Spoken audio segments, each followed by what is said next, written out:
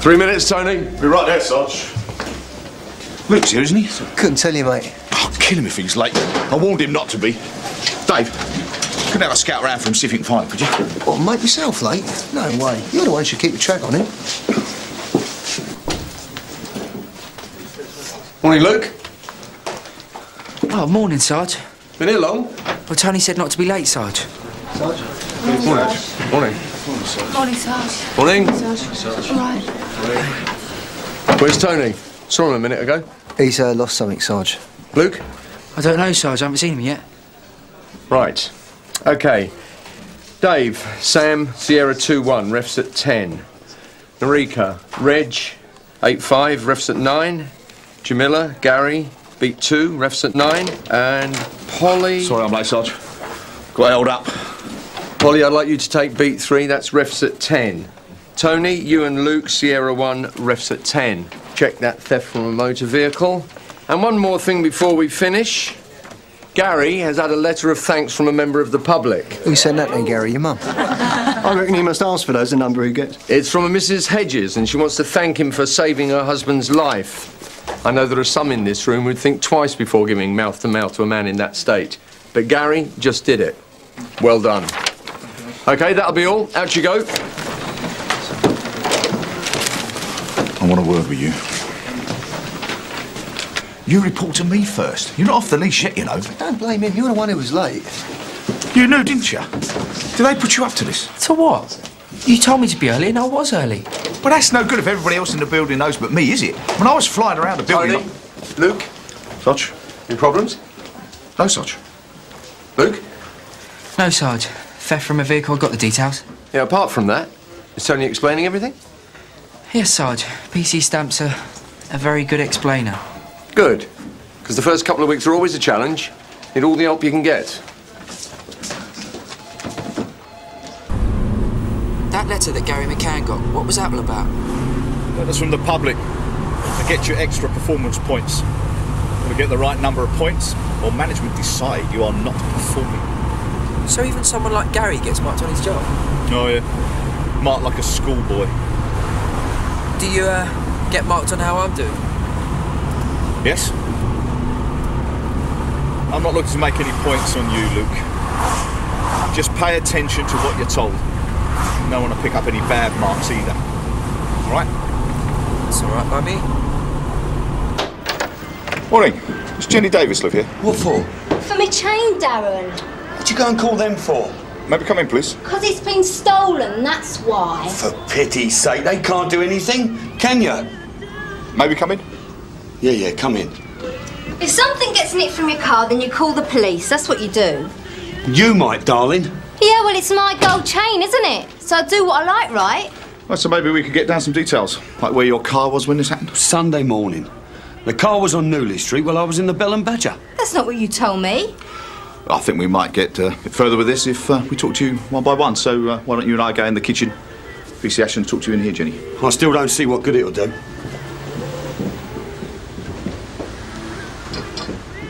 What can you tell me about this? Miss Davis?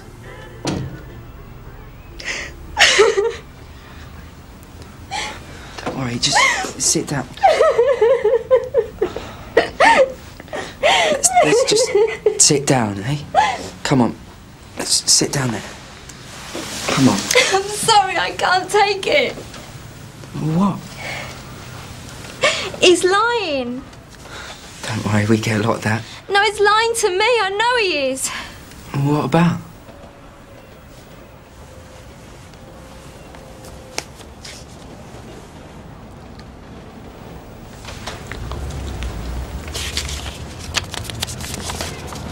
Sean Marshall, what's this? Ask her where my chain is. Are you saying she stole it? Gold chain with a ruby pendant. Ask her. Have you told Darren about this? Joking, aren't you? He'd slap me. Does he do that? Are you saying he beats you up? I can put up with a lot of things, but not when one of his... and someone nicks me jewellery. Check my insurance, but I doubt I'm even... Don't tell him I told you, will you? I don't think there's much more we can do, Mr. Carter. Please. I just want my chain back. She says he hits her. She make a complaint? Not in so many words, but she's scared of him. I know she is. Actually. Look, she knows who took the chain. She gave me a name and address. They're playing silly games with us. No, don't go back. She doesn't want him to know. She's frightened of him. So? Well, she gave us the information. Couldn't we follow it up? What, you mean get the poor girl her jewellery back? We could try. We're not a recovery service. All she wants is her jewellery. Come on, Tony. A nice girl like that. It's just not right. Nice girl like that, is it? You know what I mean. All right, Mr. Sensitive. Let's follow it up. It's a bit smart, isn't it? She wrote.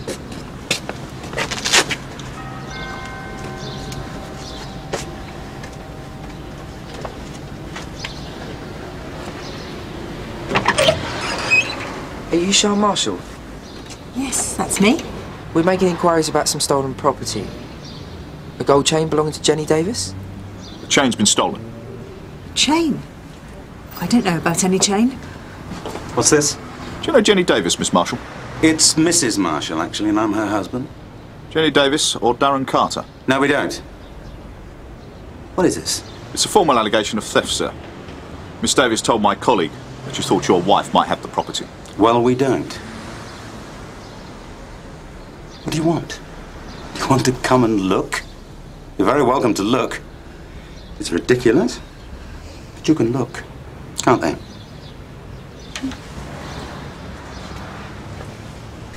We haven't stolen anything. Can't you, hurry it up a little bit? Excuse me. There's no need to lift the floorboards, Luke. It's not a Brink's mat job. Just a sensible look round, yeah? You start with the obvious places. Mrs. Marshall's jewellery box. Mrs. Marshall, could you show me where you keep your jewellery, please?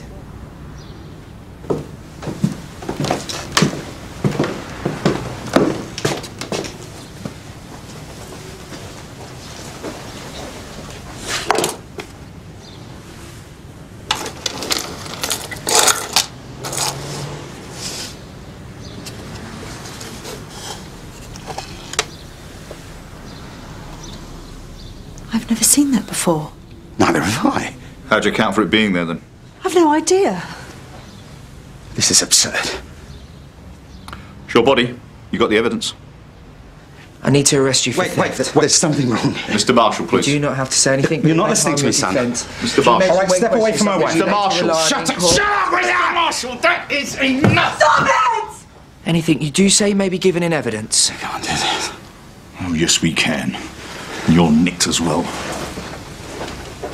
I've got an arrest, Sarge. Good. Well, tell us what happened. Allegation of theft, Sarge. The victim gave us the name of this lady, Mrs. Sean Marshall, and I found the stolen property at her house. How did you find it? During a search, Sarge. We're invited to have a look by Mr. Marshall here, Sarge. We had no idea it was there. I tried telling You these keep quiet, officers. please. You'll have your say in a minute. So you're invited to search. Where did you find it? I observed it at the back of the dressing table drawer, Sarge, when Mrs. Marshall removed her jewellery box. Oh, well, although I had asked Mrs. Marshall for the jewellery, she failed to mention or show me that item.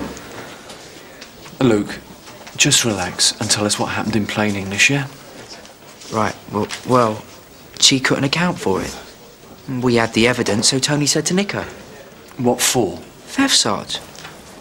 Right. You got anything to say about that? I told you. And I told you to keep quiet. I'm talking to the lady. Got something for that theft, are you? Yes, Sarge. Luke's made all the run on this one. I'm letting him take the lead. What does that mean exactly? Luke's got his own ideas about it, Sarge.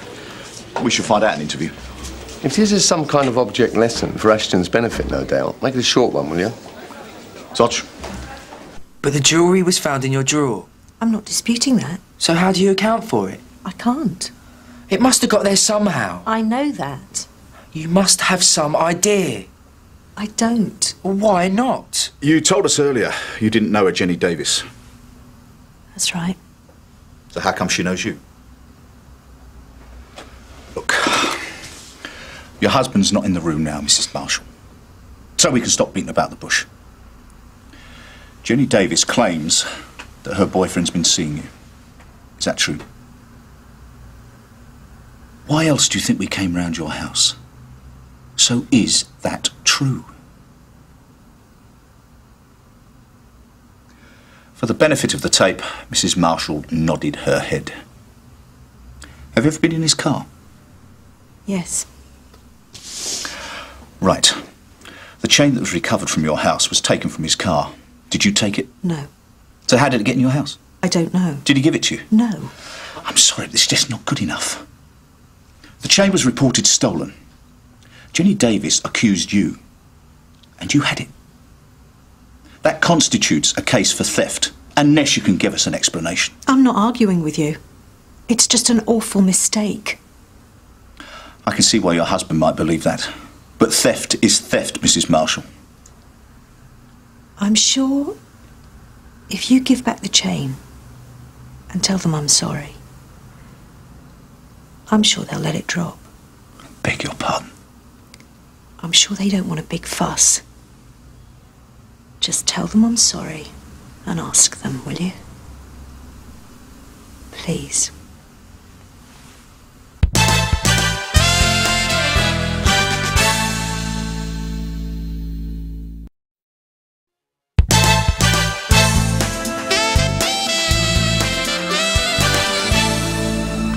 Is this the jewellery?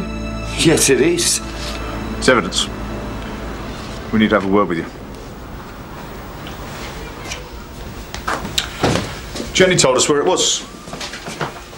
Sean Marshall had it. You do know Sean Marshall, don't you? All right.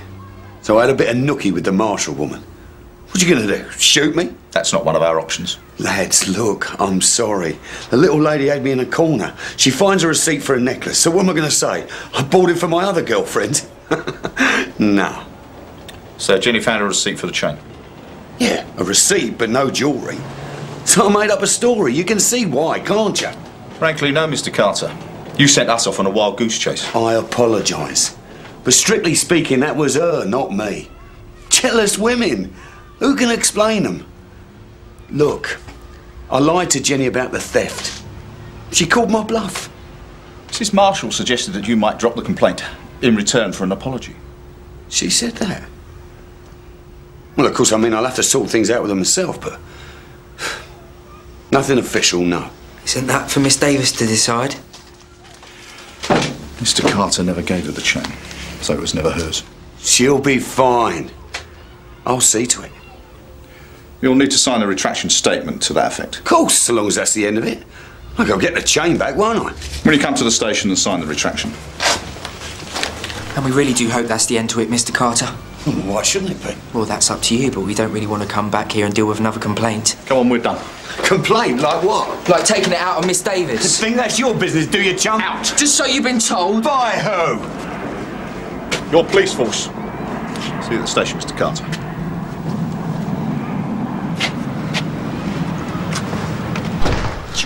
Plonker. You're not her protector. We don't get involved. Not till after he hits her. And only then if she complains. Mr. Carter's retraction means there'll be no charges. Thank you. I said it was nonsense. And we won't be charging you with assaulting a police officer, Mr. Marshall, but next time show a little bit more self-control, eh? There won't be a next time. Let's hope not. Shouldn't have been a this time. Shut up, Mike. Stop moping. I'm not moping, I'm just not comfortable with it, all right? Comfortable with what? That we let men like Darren Carter beat up their girlfriends even when we know about it. You're getting hung up on this. I'm not. She told me. It's like a cry for help, isn't it? She's chose to be with him. I mean, she must get something out of it, whether he slaps her or not. Well, don't you ever wish that you could do more? Yeah, I do. But that's different. Different like what? Well, this one's bringing it on herself, isn't she? I mean, she used us to embarrass him. Well, he wasn't embarrassed. OK, to embarrass Mrs. Marshall. Well, I don't think Mrs. Marshall was embarrassed either. So what you're saying? Well, look, Jenny calls us in. It just doesn't add up. Why did she do it? And what did I miss? Just worried about her. Just worried about there's something else up. I might regret this, but we're going to swing by and check, all right? Thanks, Tony. I'm not doing it for you. Well. I assume you know Darren Carter lives here? No. Come come off it. So what are you doing here? We had some business to sort out.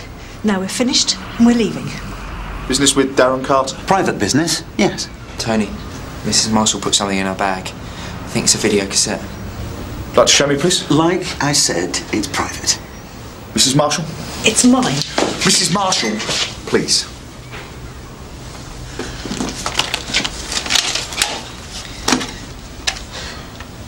Why did you try to hide this? Why are you doing this to us?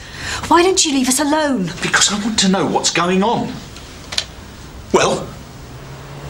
I'm sick of it, Mike. Then let me deal with it. We've tried to keep it quiet and it hasn't worked. Mrs. Marshall, if you have a confession to make, we can go down to the station. Confession? I've got an accusation to make about Darren Carter and that bimbo accomplice of his. It was Mike's idea. So where was this advertisement? In the local paper. He said it would be all right because they were another couple like us. And what did the advertisement say exactly? Straight couple seek same for adult fun. No strings attached. What, like a foursome? Yes. I never touched the other bloke, though. No, of course not. You've got standards, right? So, how many times did you meet the four of you? Twice. First round at our place and then again at theirs. Sian stopped it after that. She's got better instincts than me. That's women for you. I'd never, ever ask her to do something she's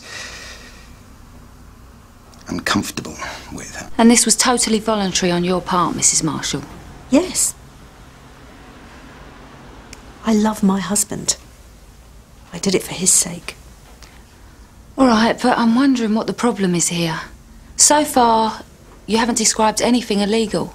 Something was wrong the second time. Yeah? The man, Mr. Carter,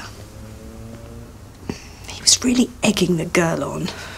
Like a performance. The girl being Jenny Davis? Yeah. It was only afterwards I understood why. They made this video. Of the four of you? Yes. Without our permission. So how did you find out? Mr. Carter came to sell it to us. He said it had cost a considerable amount of money to make, and if we didn't want to buy it, he'd have to make his money back selling it elsewhere. You didn't take that at face value then? He was trying to blackmail us. This may seem very strange. I'm a very private person. Doing what we did, that's one thing.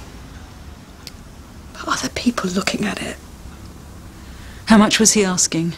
800 quid. Did you pay? Not then. Mike refused. And then the phone calls started. What phone calls? Mr. Carter kept phoning me. Telling me he'd shown the tape to his friends. Friends, he said, who wanted to. It's all right, Mrs. Marshall. I think we understand. He's been harassing you. He said if we didn't pay, he'd make trouble for us. And so when your officers came round... You thought they were there for the video and not the necklace? I didn't know anything about the necklace. So you paid him then? 800 quid of my own money.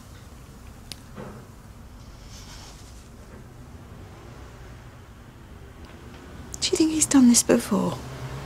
To other people? I bet my pension on it, Mrs. Marshall. So you got a tape?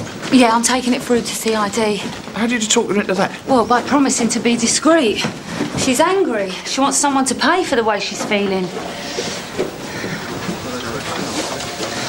Yeah, all right, Tone, thanks. I think I can handle it from here. We want to see what CID think. Is Liz around, Sarge? No, she's in court. Why? Well, there's a lady downstairs alleging blackmail and she'd prefer female officers. Why? Well, it's personal. She's embarrassed. Well, what's it about? This tape is of her and her husband. Someone's asked her for money to take it out of circulation. Was anyone seen what's on it? No, not yet. Well, someone should. Yeah, well, I don't think it's a good idea, Sarge. Well, Liz isn't back from court all day. All day? Yeah. Come on. Right. Thanks.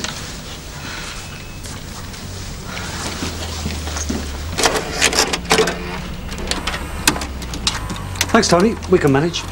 It's young Luke's work that's brought all this to light. Well, so we're on the case now. I just thought it might be a useful lesson for him. Yeah, see it through at the end. It's all right, Sarge. I'm not that bothered. No. Tony's right. You might learn something. Sit down.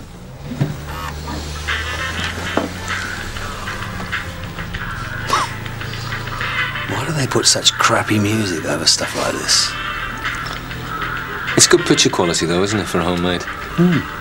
Luke's informant's involved in this. There. That's the Marshall woman, isn't it? So that must be Jenny in the mask. Well, she's a very interesting informant. She looks different from when I met her. CID will be looking for more evidence to substantiate the allegation. That's when your money may be recovered. Where's the tape? Well, they'll need to hold on to that during their inquiry. So when can I have it back? That's evidence now. Evidence? If there's a case to answer and it goes to court, it's evidence. The judge should order the tape to be destroyed after the trial. When will that be? Maybe months. Much too early to say. Will I have to testify? Probably. So the price of stopping these animals is my private life gets dragged through a court? Yes, that's the hardest part of blackmail cases. And I should warn you that the money could be evidence, if they dispute ownership. You mean I could wait months to get my money back as well? Yes. Listen, Sean, I know this. Damn you, Mike Marshall.